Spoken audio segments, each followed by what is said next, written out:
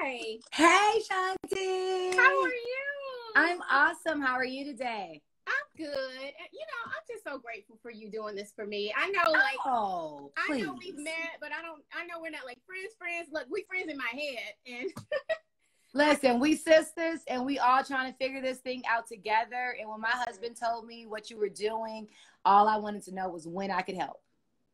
that means a lot. Yeah. Thank you so much. So speaking of your husband and that beautiful, handsome son of yours, how's everybody doing? Everyone's good. Everyone's good. You know, by the grace of God, though we have all been affected by this pandemic, my husband and I, fortunately, have been able to continue to work.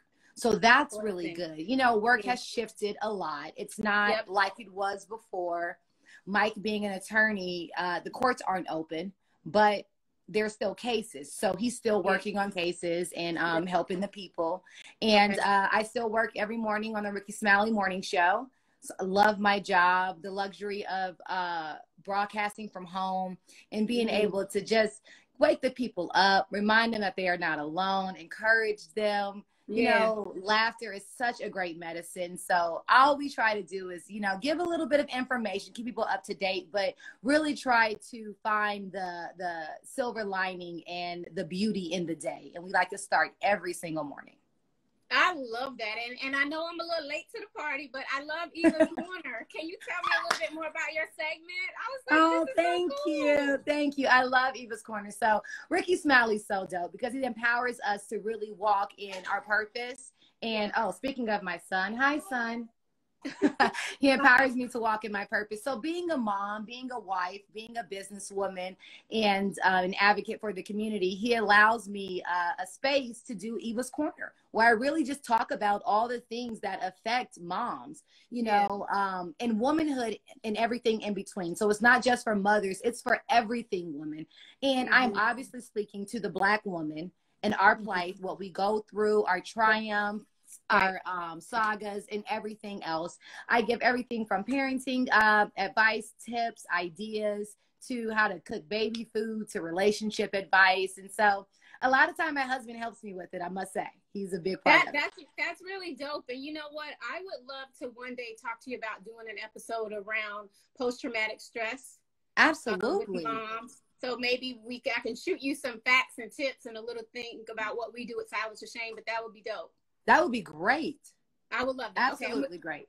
I'll get back to you. I do them every Monday and Thursday. So you just send me the info, and whatever day is more optimal for you, we can do that. And then we can do a live later on that day or whatever. So whatever you want to do, that'd be amazing. Okay, go.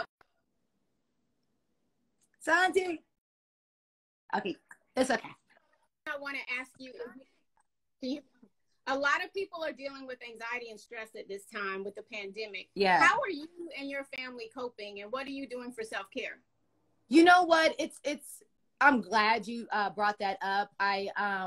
It's one of those things. I think people that have pre-existing conditions obviously can identify and notice things quicker. But I think a lot of people that consider themselves without pre-existing conditions or without anxiety issues during this time has found that, you know, they are seeing, you know, their anxiety levels rise. Me specifically, the reason why I decided to do it at Eva's Corner about it and really talk to the people about it was because I noticed it in myself.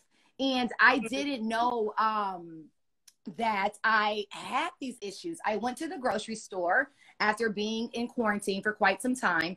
And I was at the store and I literally had an anxiety attack, like a full panic attack. People around me, just wondering why they're not cautious with all that's going on and the fear that, you know, all the news reports are kind of putting into us. I find myself afraid to do anything and everything. And it took me about 2 weeks before I left the house again. I told Mike, I said, you know what, I think I had an anxiety attack today. I don't want to leave the house. He went to the grocery store after that. But I realized that I am holding all of this in with trying to figure out what to do. And I don't really have an outlet for my frustration and my confusion more than anything, because I don't think we have the answer, right? So what I decided was I had to really focus and be intentional on coping methods. And realize that if I'm having these issues, my kids might be dealing with an undue level of anxiety, and then all of my peers and supporters around the world. So I decided to use my platform and really just talk about the fact that I feel bottled up inside. And if you feel bottled up inside too, you're not alone. And I didn't feel okay. As I kept telling myself, you're okay. But the truth is, I wasn't okay. And then there was a moment, I believe it was God, that spoke to me and says, you're not okay, but it's okay. Yes, and that's what your post said too. Yes. That was the same day on May. Yes, that was the day I had the anxiety attack. I figured, because when you posted that, that was like, I need to reach out to Mike and see if she would talk to me. Because I don't even know if you realize, you know, at the time that May was Mental Health Awareness Month, and it was such a timely moment for you to post that message for everybody. Yes, and you know, on the Ricky Smiley Morning Show, every Tuesday is Talk Tuesday, where we have a clinical psychologist on there talking about and debunking the misnomers of therapy and really trying to encourage our people to seek proper mental health and get help for issues, trauma, and the things that we've gone through. But for some reason, it just all happens all at once in May. You know, I think March and April, it just compacted everything, and it was right on time. And this is not just for Black women. This is for men. This is for kids. This is for everyone. Because I think the confusion of not knowing really what's going on and the shift being so broad and quick, everyone's unsettled. And so what I do is I meditate, I pray, I talk. I think talking about it for me, and I think a lot of people will learn once you get it out, just saying I'm not okay, just that release alone, and talking about the feelings that I'm feeling and why I don't want to do certain things, it kind of allowed me to tackle them one by one and deal with the issues, see what they are versus, you know, hiding from it. And I don't want to hide because I want to be the best me for myself first and then for my children. And so, you know, making sure that I have a level of clarity, making sure that I have facts over fear, you know, and know what's really going on and not let everything I hear penetrate. And sometimes you got to turn off the internet. Sometimes you got to unplug. And I know because, you know, we don't have new productions and everyone's at home, there's a desire to try to get a lot of content. But I think we have to be very conscious right now, more than ever, what kind of content we're allowing in our spirit, what kind of music we're listening to, what kind of shows we're watching, all of those things. Even if you're going to watch the news, which news update do you watch? How do they skew it? Is it biased? And so, you know, I spend time, Black Lives Matters has a town hall every Wednesday, Black Lives Matter in Los Angeles. And Dr. Molina, I'm a member of Black Lives Matter. I'm inactive because I'm in Georgia, but I join the town halls and we try to talk about solutions and find out what the issues are and come together with our resources and our network and find solutions for the problems as they come and just deal with them that way, because trying to tackle the whole beast at one time, it's overwhelming.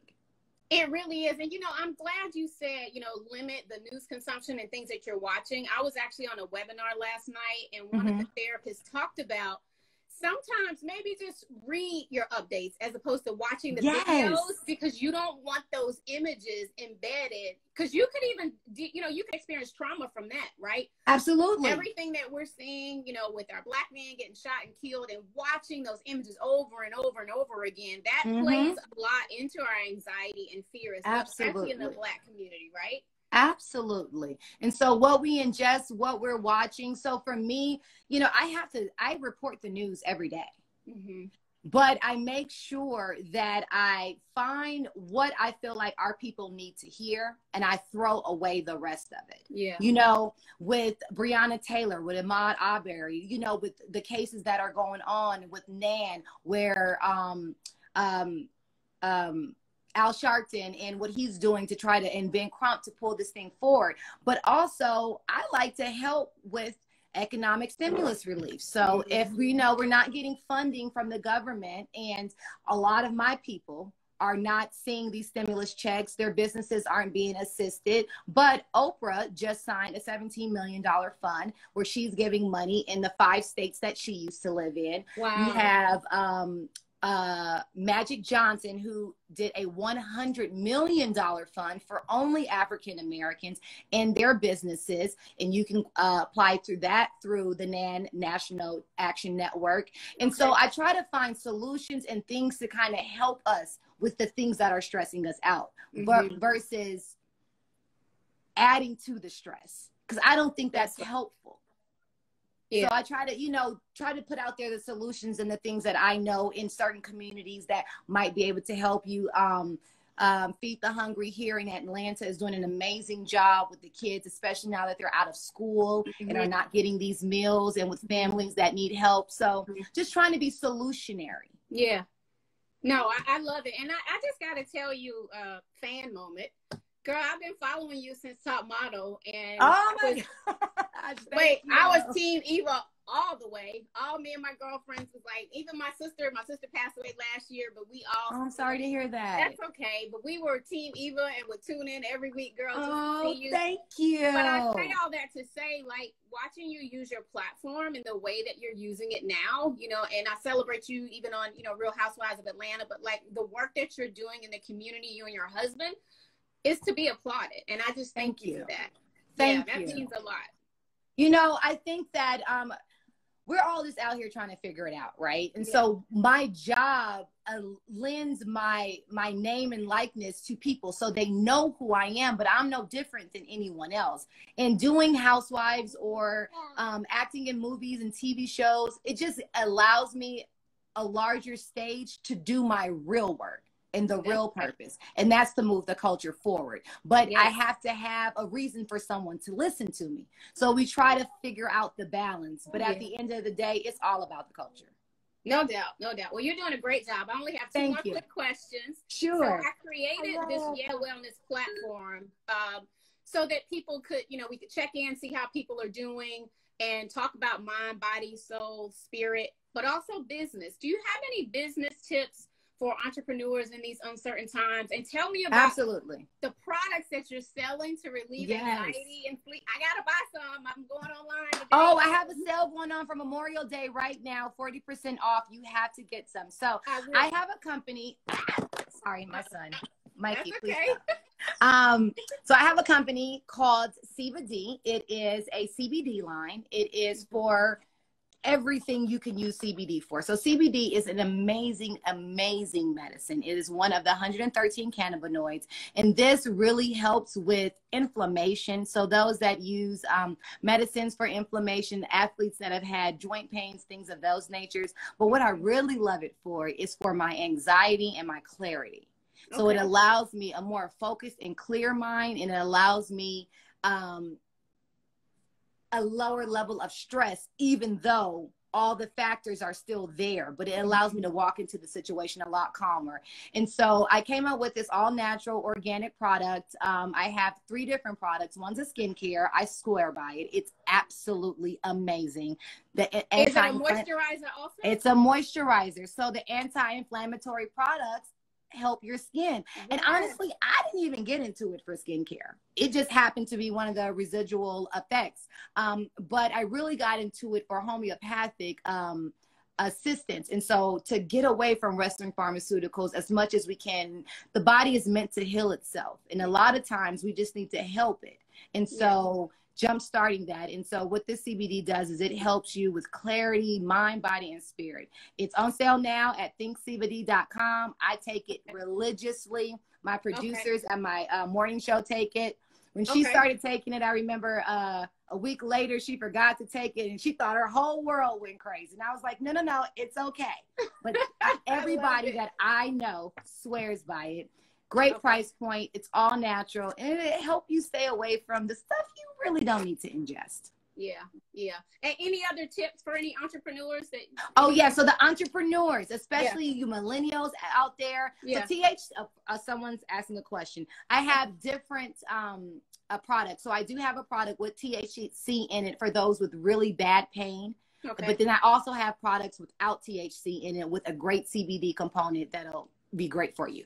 And as far as entrepreneurs, so for the young millennials out there, you guys are seeing the way the world is changing. We're not at offices and business centers anymore, and a lot of things are being done remote. So for young business owners, or even people that have been in business for a very long time, it might be time to restructure and rethink how you operate as far as your overhead is concerned and how you get to consumer.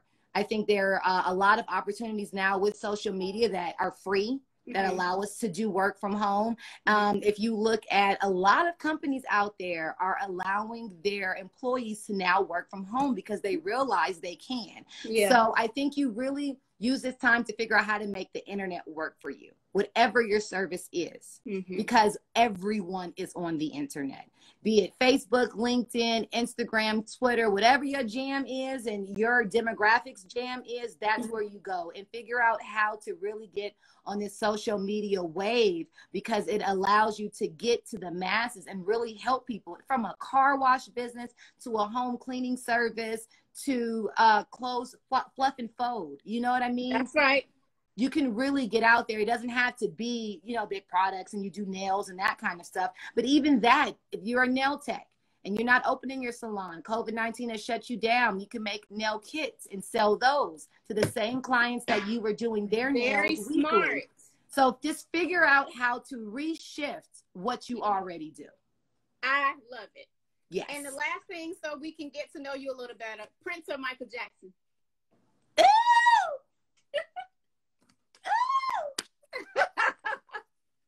Girl. I know. Oh, that's hard. Okay. Prince. Okay. Batman or Superman? Batman.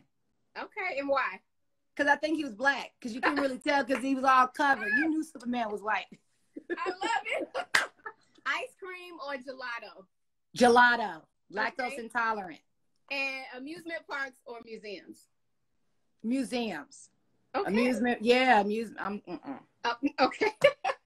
I don't need to be scared at all. I already have enough issues. I do not need to be scared. But I will take my kids and stuff to the amusement parks. I don't want to create fear in them. I just don't like the stomach drop. That's right. That's right. Well, I can't thank you enough for being on the Year Wellness Check-In today. I encourage everybody to follow Silence the Shame. Support our organization. You can go to silencetheshame.com or follow us at Silence the Shame. We do a lot of work in the community. So maybe once we get through COVID, we can do some panels together around women and mental health. Absolutely. We can do panels on here. This thing, and what I do want to say, this is not a question. What I want us to do as a people is figure out what our new normal is. Yeah. Get out of this idea of when we get back, we not getting back. There is no go back to. This whole hug people when you see them, shake hands. We're going to start doing things a lot differently. Yeah. Exactly. So the question is, how do we do what we need to do now? Yeah. Because this is the get back. This is the reopen, right? So we're figuring out how to start integrating and getting that human connection and making it happen again. And I don't think it's a holiday or a day switch that's going to say, all right, now everybody can go back out. So as you want it, you let me know. You know, we did a Mother's Day show and we all just recorded from home because it was still Mother's Day. I saw that. That was so dope. Thank you. But, you know, shout out to Fox Soul and James DeBose and C Fox. Mikey, 1 second, Mommy. We'll get you chocolate milk. 1 second, okay? But, yeah, so I think you just figure out how to do it now. So we can do it sooner than later. You All right, I'm going to reach out. I'm going to let you get back to that handsome young man. Thank you. Have an awesome day and enjoy your Memorial weekend. Thank you. Thank you, you guys, too. Be safe. Wash your hands, moisturize, and stay happy. Bye. Bye. Peace out. Thanks, Mike. Peace out. You want to say bye, Mikey? Say bye, Mikey. Bye, Mikey. Thanks, Michael Sterling. Thank you. Thanks. Bye. Bye-bye.